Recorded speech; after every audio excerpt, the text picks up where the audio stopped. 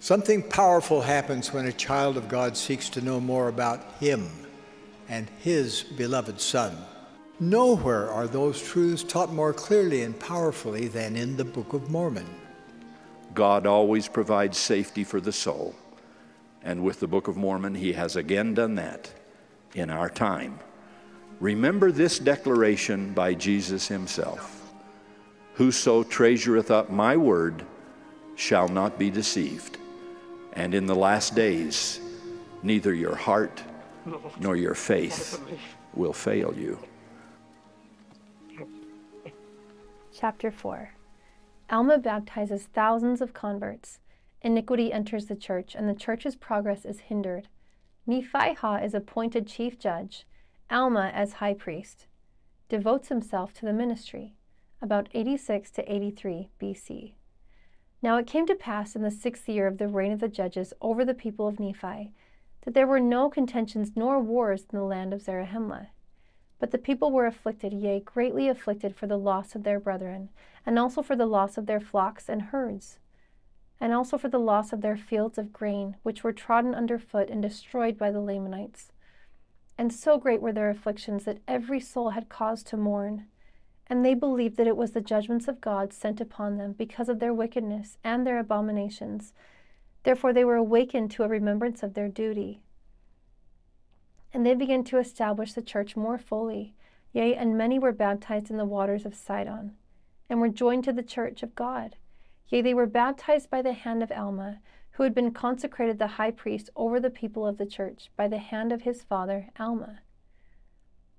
And it came to pass, in the 7th year of the reign of the judges, there were about 3,500 souls that united themselves to the church of God and were baptized. This is really, really incredible and miraculous. 3,500 people got baptized. And did you catch where they were baptized? The waters of Sidon. And 2 chapters ago, we read about the waters of Sidon. That's the same waters that all of the dead bodies from the Lamanites and the Amlicites were drug into. So Alma had the people move all the bodies into the waters of Sidon. And now, just 3 years later, 3,500 people are baptized in that same water. And thus ended the 7th year of the reign of the judges over the people of Nephi. And there was continual peace in all that time. And it came to pass in the 8th year of the reign of the judges that the people of the church began to wax proud because of their exceeding riches, and their fine silks, and their fine twined linen, and because of their many flocks and herds, and their gold, and their silver, and all manner of precious things, which they had obtained by their industry. And in all these things they were lifted up in the pride of their eyes, for they began to wear very costly apparel. Now this was the cause of much affliction to Alma, yea, and to many of the people whom Alma had consecrated to be teachers and priests and elders over the church. Yea, many of them were sorely grieved for the wickedness which they saw had begun to be among their people.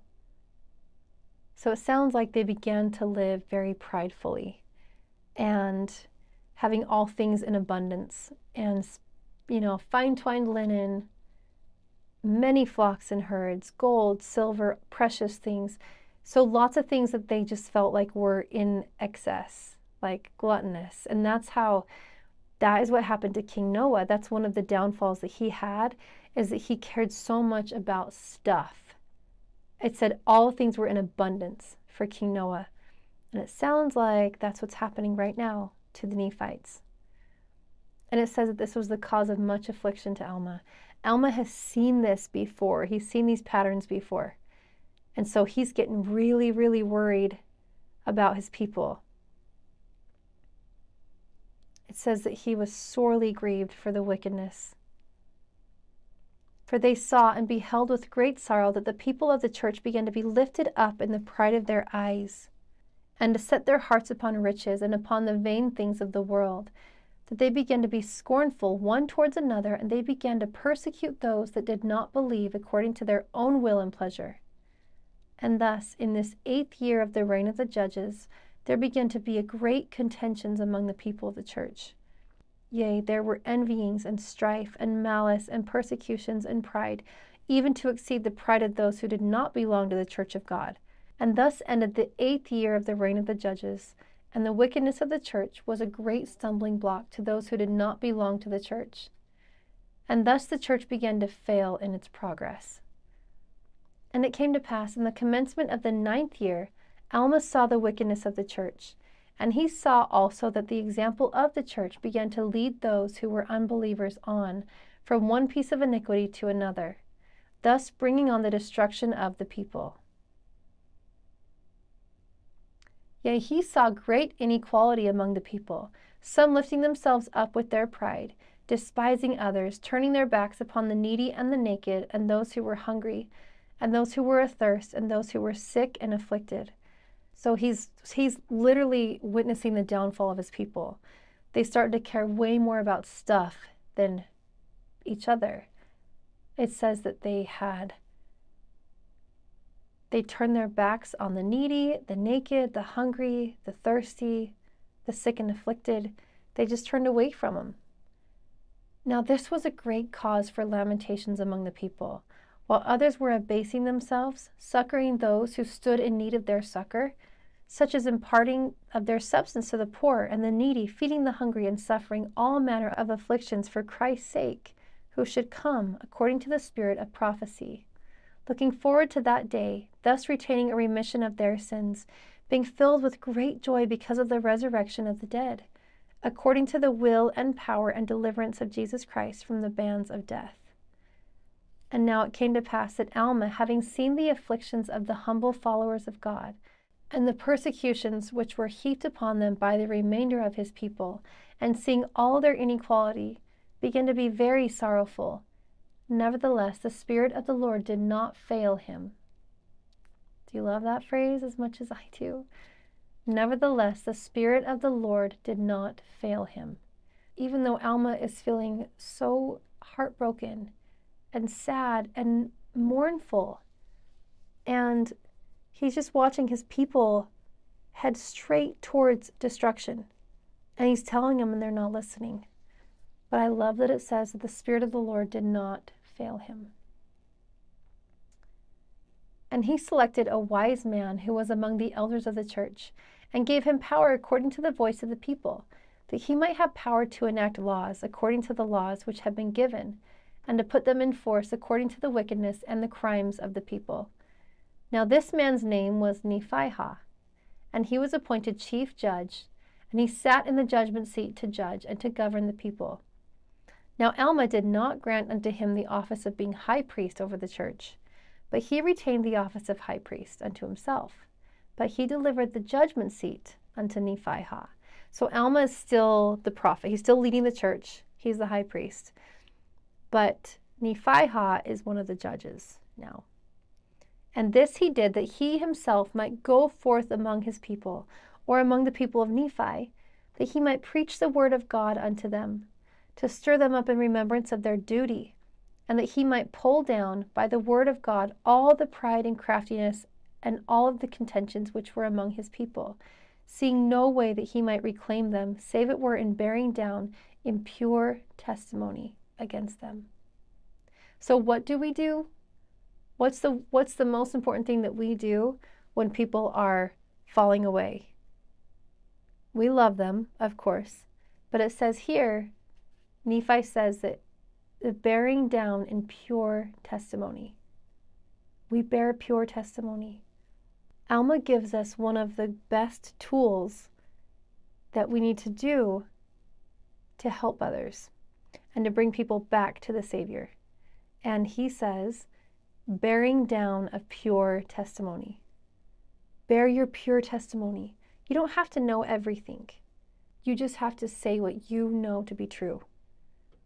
If you don't know if one aspect of the gospel is true, but you know that Joseph Smith was a prophet, or you know that the Holy Ghost is real, you know that Jesus Christ lives, you know that tithing has blessed your life, or fasting has blessed your life, bear what you know to be true, and bear what you hope to be true, and what you're living your life according to how you want the Lord to bless you. Remember, we talk about this. The Lord tells us, I, the Lord, am bound when ye do what I say. When ye do not what I say, ye have no promise. So the Lord says, when you're obedient, I'm bound. I will do everything that I've told you, because that's the agreement that we made. That's our covenant. And there's only one person who could break that covenant. Only one. And it's not Heavenly Father. It's us. So it's up to us if we want these blessings and these covenants from the Lord. Bear pure testimony against people. And even if you're worried that they're going to stump you and ask a question that you don't know, you don't have to know it. You just testify what you know. You can say, I don't know that. I'm sorry, I don't know the answer to that question, but I do know that Jesus Christ lives. And I do know that he's coming back soon and that he will redeem his people. I do know that the law of tithing is real and that we are blessed in abundance when we pay our tithing. You just testify of what you know. That's your testimony. And thus, in the commencement of the 9th year of the reign of the judges over the people of Nephi, Alma delivered up the judgment seat to Nephihah and confined himself wholly to the high priesthood of the holy order of God, to the testimony of the word, according to the spirit of revelation and prophecy. Chapter 5. So these are the words which Alma the high priest, according to the holy order of God, delivered to the people in their cities and villages throughout the land. So this will comprise a few chapters. To gain salvation, men must repent and keep the commandments, be born again, cleanse their garments through the blood of Christ, be humble and strip themselves of pride and envy, and do the works of righteousness. The good shepherd calls his people. Those who do evil works are children of the devil. Alma testifies of the truth of his doctrine and commands men to repent. The names of the righteous will be written in the book of life. About 83 BC. Now it came to pass that Alma began to deliver the word of God unto the people, first in the land of Zarahemla, and from thence throughout all the land. And these are the words which he spake to the people in the church, which was established in the city of Zarahemla, according to his own record, saying, I, Alma, having been consecrated by my father, Alma, to be a high priest over the church of God, he having power and authority from God to do these things, behold, I say unto you that he began to establish a church in the land which was in the borders of Nephi, yea, the land which was called the land of Mormon. Yea, and he did baptize his brethren in the waters of Mormon. And behold, I say unto you, they were delivered out of the hands of the people of King Noah by the mercy and power of God. And behold, after that they were brought into bondage by the hands of the Lamanites in the wilderness. Yea, I say unto you, they were in captivity. And again, the Lord did deliver them out of bondage by the power of his word. And we were brought into this land, and here we began to establish the church of God throughout this land also. So Alma's just giving a quick little recap of this is where we've come. He talked about his dad a little bit and what his dad went through, and then his role in the gospel. And now, behold, I say unto you, my brethren, you that belong to this church, have you sufficiently retained in remembrance the captivity of your fathers? Yea, and have you sufficiently retained in remembrance his mercy and long-suffering towards them? And moreover, have you sufficiently retained in remembrance that he has delivered their souls from hell? Behold, he changed their hearts. Yea, he awakened them out of a deep sleep, and they awoke unto God. Behold, they were in the midst of darkness. Nevertheless, their souls were illuminated by the light of the everlasting word. Yea, they were encircled about by the bands of death, and the chains of hell, and an everlasting destruction did await them. And now I ask of you, my brethren, were they destroyed? Behold, I say unto you, nay, they were not. And again I ask, were the bands of death broken, and the chains of hell which encircled them about, were they loosed? I say unto you, yea, they were loosed, and their souls did expand, and they did sing redeeming love. Pay attention to all the times it talks about singing. Like I have told you, and will tell you again, go to your word choir. I never liked the sound of a choir when I was younger. until I understood that when we unite our voices together with other saints that want to praise the Lord, it's powerful and it's unifying. And to me, singing is the most sacred form of worship, because you can sing from your heart, you can sing from your soul. I love singing, and I especially love singing to the Lord. And they did sing redeeming love, and I say unto you that they are saved. And now I ask of you, on what conditions are they saved? Yea, what grounds had they to hope for salvation? What is the cause of their being loosed from the bands of death, yea, and also the chains of hell? Behold, I can tell you, did not my father Alma believe in the words which were delivered by the mouth of Abinadi? And was he not a holy prophet? Did he not speak the words of God, and my father Alma believed them? And according to his faith, there was a mighty change wrought in his heart. Behold, I say unto you that this is all true. And behold, he preached the word unto your fathers, and a mighty change was also wrought in their hearts. And they humbled themselves and put their trust in the true and living God. And behold, they were faithful until the end. Therefore, they were saved. And now behold, I ask of you, my brethren of the church, have ye spiritually been born of God? Alma is giving us one of the greatest series of questions that I think I've ever read. And he really, really wants us to understand what it means to be converted to the Lord. And he knows, because he's been on the other side. He has utilized the atonement of Jesus Christ in his life, and now has this capacity to understand what these questions mean.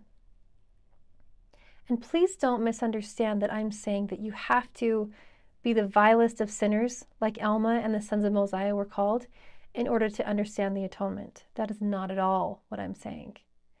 Anytime we repent, anytime we come to the Lord to sanctify us, to change us, to purify us, we are using his atonement in our lives, and we are becoming changed.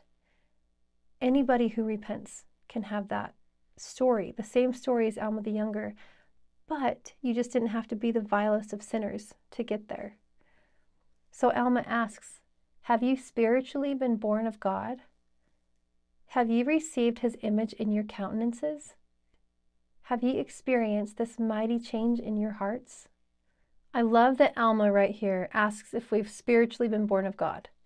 I used to live in Tennessee. I was out there for a few years singing country music. I loved it. Some of the greatest people ever live out there. But I had a lot of friends of other faiths, and that's right in the heart of the Bible Belt. And I remember people would ask me things like, are you born again? Have you been born of God? Are you born again? And that seems, if you don't really understand, it seems a little bit contrary to some of our doctrine, unless you really know the doctrine. Because right here, what Alma is saying to us is born again. Have you spiritually been born of God? That's different than a physical birth.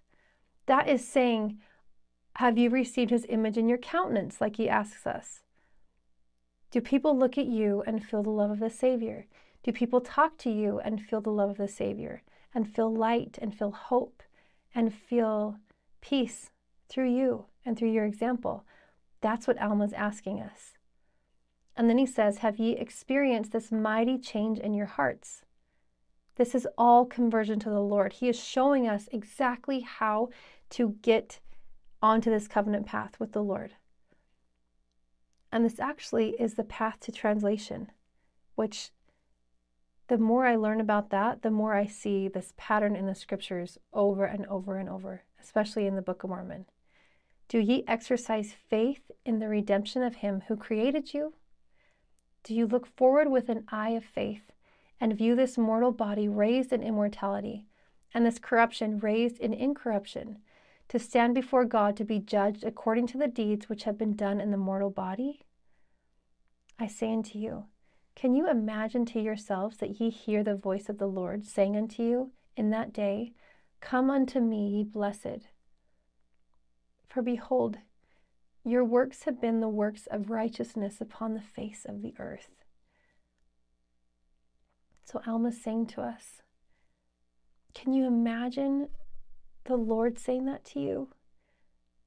Come unto me, ye blessed, for your works have been the works of righteousness upon the face of the earth.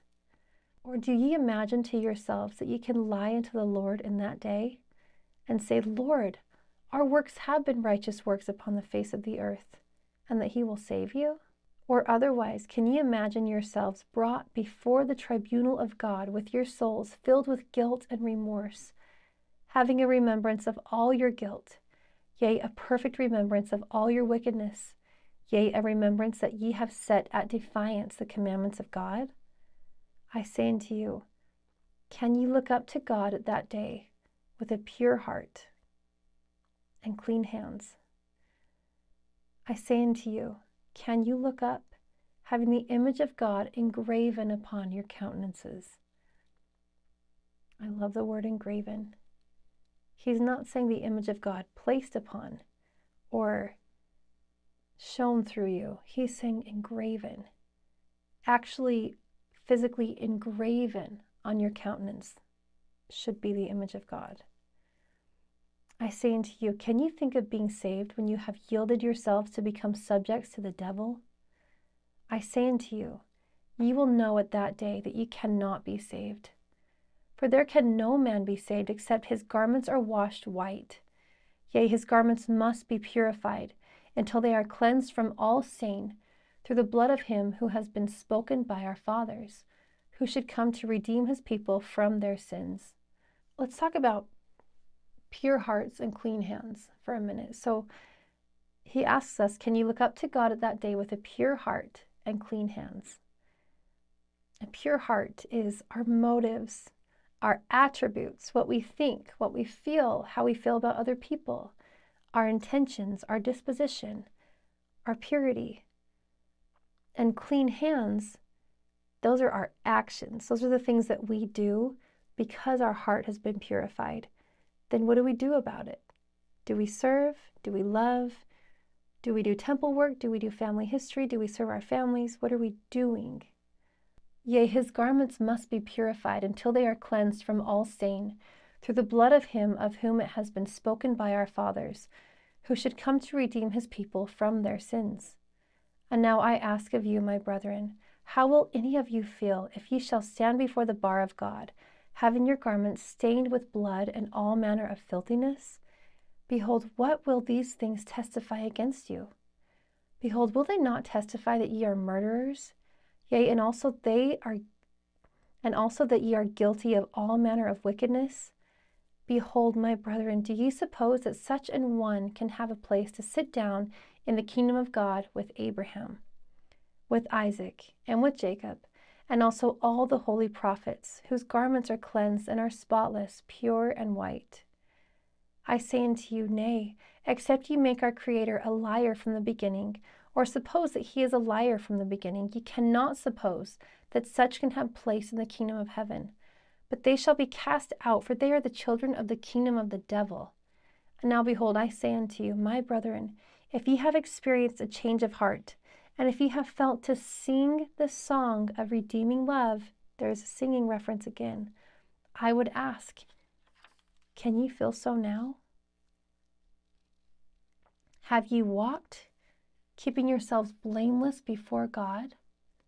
So you know those times in your life, maybe it was right after girls' camp, and you bore your testimony and the Spirit was so strong, or right after EFY, and you felt the Spirit the whole week and you had so much fun and just knew that's where the Lord needed you to be. Or maybe it's right after Trek. You go to Trek and you're trekking and you feel the Spirit of the pioneers and you feel some of their struggles and their trials, and you feel the Lord's Spirit so strong. And then we get home, and then we get distracted, we get bogged down, we get weighed down by the world and by other things that we have to do. And Alma is trying to say to us, if we felt to sing the song of redeeming love, can ye feel so now? if we felt that peace, if we felt the burning that tells us of truth, do we feel that now? Are we doing things in our lives to access the Spirit of the Lord?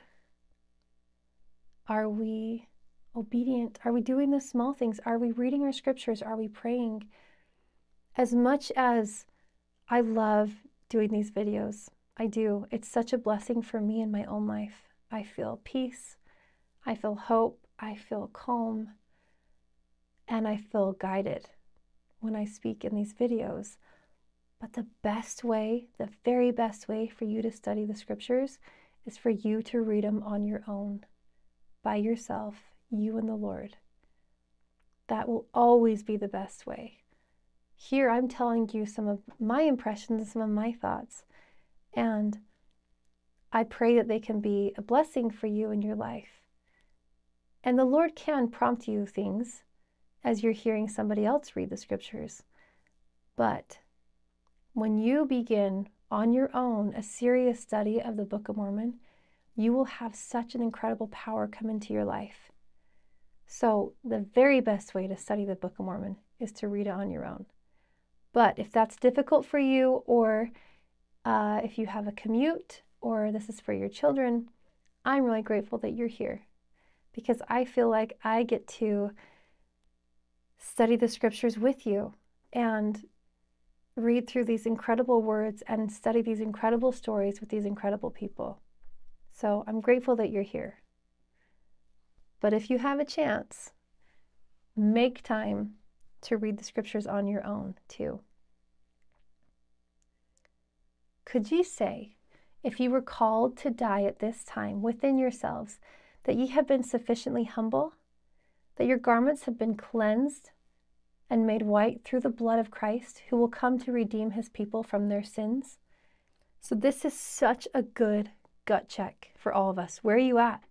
If it was your time to be called home to Heavenly Father, have you been sufficiently humble? Are there things that you need to repent of that you haven't repented of yet? Are you stripped of pride? I say unto you, if ye are not prepared to meet God. Behold, ye must prepare quickly, for the kingdom of heaven is soon at hand, and such an one hath not eternal life. Behold, I say unto you, is there one among you who is not stripped of envy? I say unto you that such an one is not prepared, and I would that he should prepare quickly, for the hour is close at hand, and he knoweth not when the time shall come, for such an one is not found guiltless. And again I say unto you, is there one among you that doth make a mock of his brother, or that heapeth upon him persecutions? Woe unto such an one, for he is not prepared, and the time is at hand that he must repent, or he cannot be saved. Yea, woe, yea, even woe unto all ye workers of iniquity. Repent, repent, for the Lord God hath spoken it. Behold, he sendeth an invitation unto all men, for the arms of mercy are extended towards them. And he saith, repent, and I will receive you. Yea, he saith, come unto me, and ye shall partake of the fruit of the tree of life. Yea, ye shall eat and drink of the bread and the waters of life freely. Yea, come unto me, and bring forth works of righteousness, and ye shall not be hewn down and cast into the fire.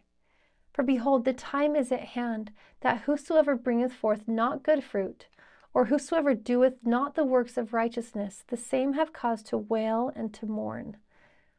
O ye workers of iniquity, ye that are puffed up in the vain things of the world, ye that have professed to have known the ways of righteousness, nevertheless have gone astray, as sheep having no shepherd.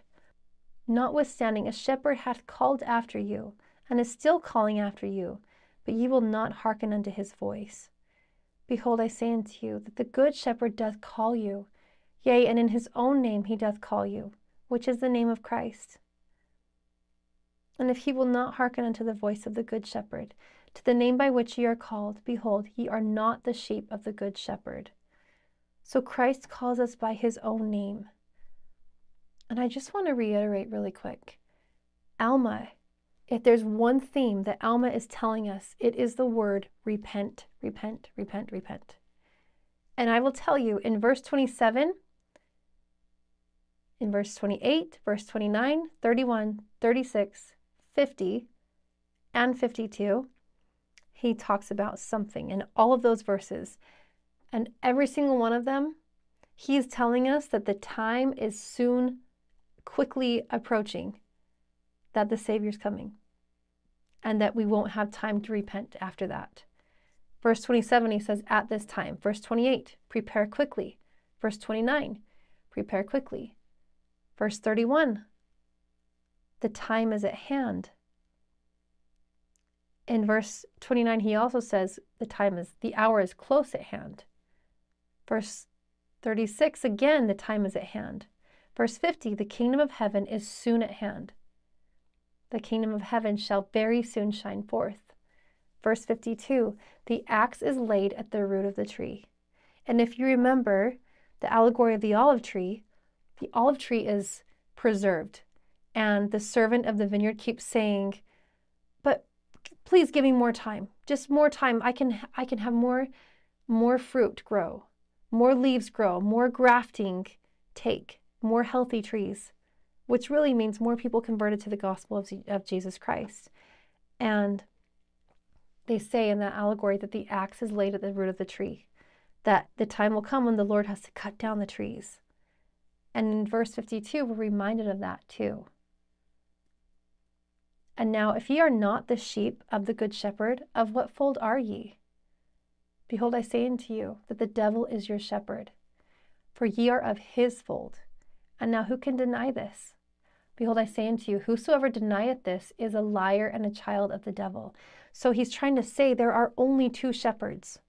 There are only two masters. No man can serve two masters. No man can follow two shepherds. It's either you follow the Savior, Jesus Christ, or you follow the devil. That's it. For I say unto you that whatsoever is good cometh from God, and whatsoever is evil cometh from the devil. Therefore, if a man bringeth forth good works, he hearkeneth unto the voice of the good shepherd, and he doth follow him. But whosoever bringeth forth evil works, the same becometh a child of the devil, for he hearkeneth unto his voice, and doth follow him. And whosoever doeth this must receive his wages of him. Therefore, for his wages he receiveth death, as to things pertaining unto righteousness, being dead unto all good works. And now, my brethren, I would that ye should hear me. And now, my brethren, I would that ye should hear me, for I speak in the energy of my soul. For behold, I have spoken unto you plainly that ye cannot err, or have spoken according to the commandments of God. For I am called to speak after this manner, according to the holy order of God, which is in Christ Jesus. Yea, I am commanded to stand and testify unto this people the things which have been spoken by our fathers concerning the things which are to come. And this is not all. Do ye not suppose that I know of these things myself? Behold, I testify unto you that I do know these things, whereof I have spoken are true. Behold, I testify unto you that I do know that these things whereof I have spoken are true. And how do ye suppose that I know of their surety? Behold, I say unto you, they are made known unto me by the Holy Spirit of God. Behold, I have fasted and prayed many days that I might know these things of myself. And now I do know of myself that they are true. For the Lord God hath made them manifest unto me by his Holy Spirit. And this is the spirit of revelation which is in me. I love this. Alma credited the Spirit, which is the Lord, for manifesting truth to him, not the angel. Not the angel that came and told him to stop persecuting the church and his dad. He's talking about the Holy Ghost confirming truth to him, and that is his conversion. Conversion comes through fasting and prayer, not miraculous visitations. If you're waiting for an angel or a sign or a miraculous experience to convince you that the church is true, that's not conversion. That's sign seeking. You don't want to be a sign seeker, trust me. The sign seekers in the Book of Mormon were struck dumb, died, were in comas for a few days. You don't want to be a sign seeker. You want to be a Christ seeker. You want to be somebody who goes to the Lord through fasting, through prayer, through scriptures, and gets a confirmation from him that way. We have access to the exact same type of communication that our prophet does, that the brethren do, that the leaders of our church have. We have that. We have the Holy Ghost, which is pure intelligence and testifies of truth. We have that. And that is what will convert us to Jesus Christ and to his gospel. Not angels, not miraculous visitations. Although those do happen. I promise you, they do happen. And I also know that they happen when the Lord wants them to happen, not necessarily when we are expecting things like that to happen. And that you don't have to have that happen in order to know that the church is true. And moreover, I say unto you, that it has thus been revealed unto me that the words which have been spoken by our fathers are true. Even so, according to the spirit of prophecy which is in me, which is also by the manifestations of the Spirit of God. I say unto you, that I know of myself that whatsoever I shall say unto you concerning that which is to come is true. And I say unto you, that I know that Jesus Christ shall come, yea, the Son, the only begotten of the Father, full of grace and mercy and truth. And behold, it is he that cometh to take away the sins of the world, yea, the sins of every man who steadfastly believeth on his name. And now I say unto you that this is the order after which I am called, yea, to preach unto my beloved brethren, yea, and every one that dwelleth in the land, yea, to preach unto all, both old and young, both bond and free. Yea, I say unto you, the aged, and also the middle-aged, and the rising generation, yea, to cry unto them that they must repent and be born again.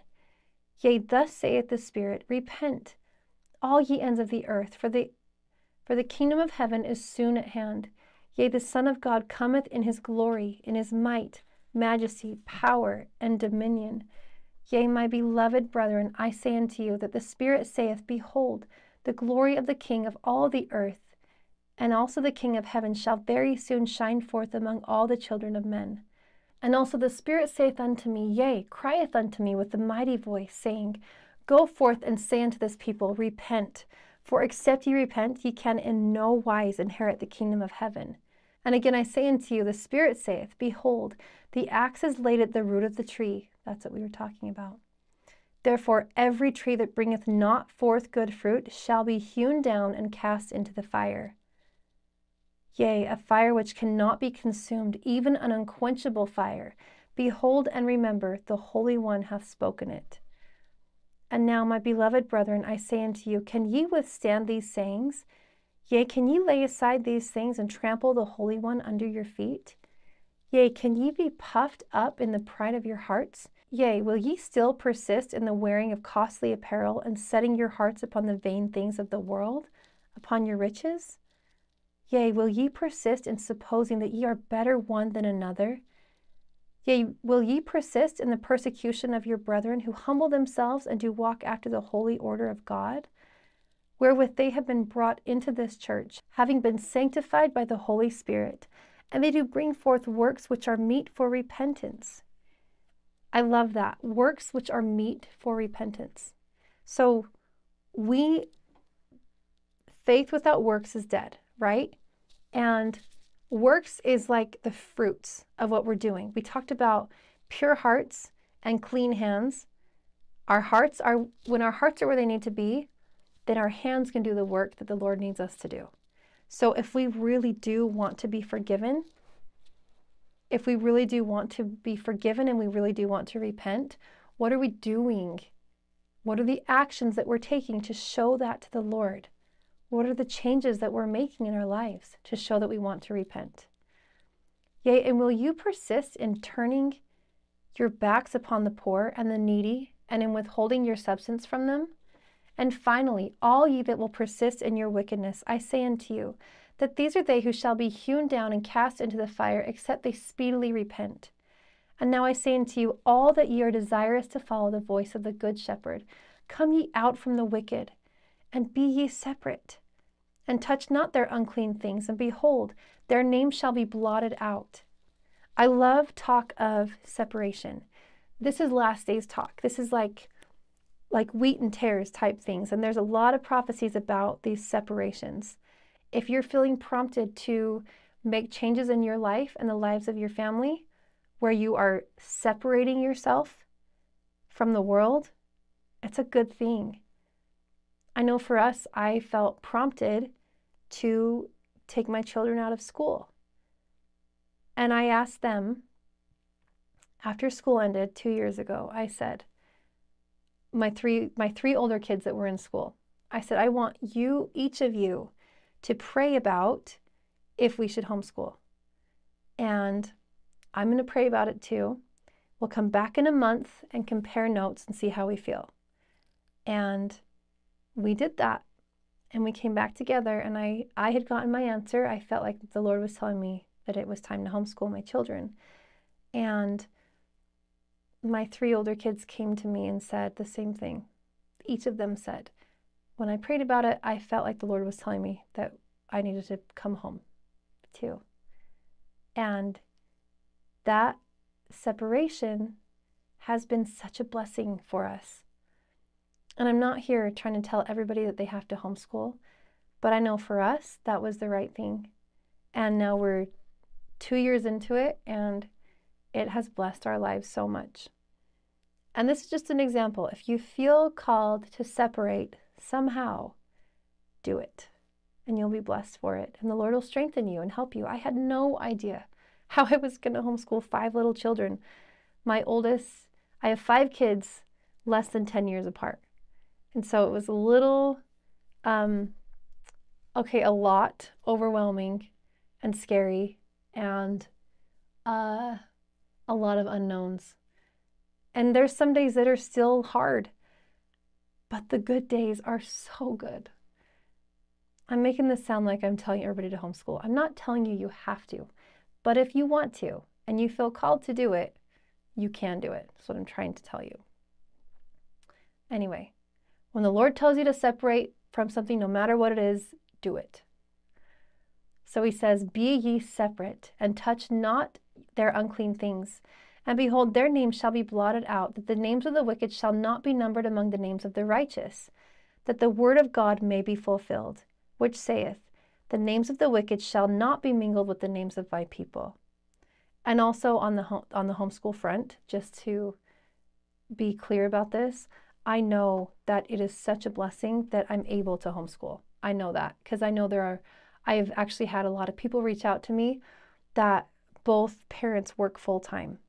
And even though they want to homeschool, it doesn't make sense how it could work, because one has to go, maybe you both have to go into the office and nobody can work from home, and you need those paychecks or those benefits or whatever it is. And in those situations, just be prayerful. And I do know what a blessing and what a privilege it is that I am able to stay home with my children. I just want to acknowledge that. For the names of the righteous shall be written in the book of life, and unto them will I grant an inheritance at my right hand. And now, my brethren, what have ye to say against this? I say unto you, if ye speak against it, it matters not. For the word of God must be fulfilled. For what shepherd is there among you, having many sheep, doth not watch over them, that the wolves enter not and devour his flock? And behold, if a wolf enter his flock, doth he not drive him out? Yea, and at the last, if he can, he will destroy him. And now I say unto you that the good shepherd doth call after you. And if you will hearken unto his voice, he will bring you into his fold, and ye are his sheep. And he commandeth you that ye suffer no ravenous wolf to enter among you, that ye may not be destroyed. And now I, Alma, do command you in the language of him who hath commanded me, that ye observe to do the words which I have spoken unto you. I speak by way of commandment. I speak by way of command unto you that belong to the church. And unto those who do not belong to the church, I speak by way of invitation, saying, Come and be baptized unto repentance, that ye also may be partakers of the fruit of the tree of life.